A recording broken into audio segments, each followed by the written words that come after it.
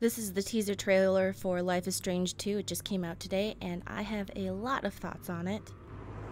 Try that crumpet shop off Post Alley.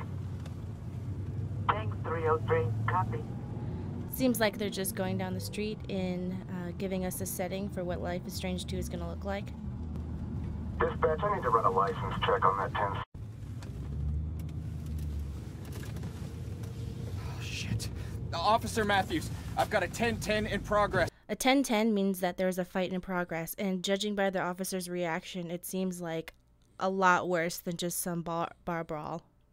1452 Lewis Avenue. I thought I'd look up the address in case you guys were wondering if they're associated with anything in real life. Also, it's supposed to take place still in the state of Portland, I think.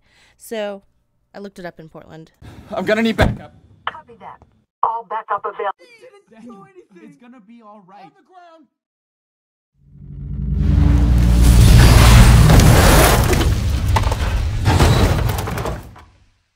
I think what we just witnessed is the main character of Life is Strange 2 demonstrating that they have little control over their powers.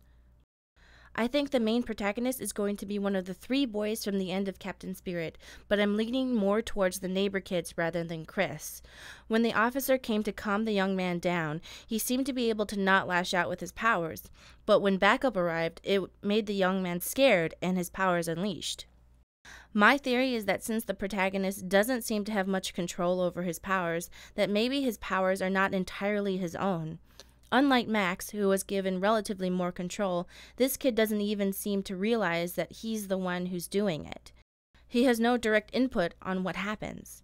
I think he has a guiding spirit that works together with him to protect him, and when it senses he is afraid or in danger, it lashes out to protect him. Unlike Max, I think his powers will come from teamwork with an entity rather than him being in complete control.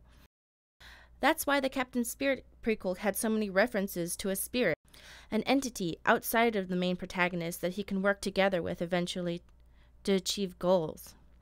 And that is why he says, I didn't do anything, because he didn't even know he was the cause of the events.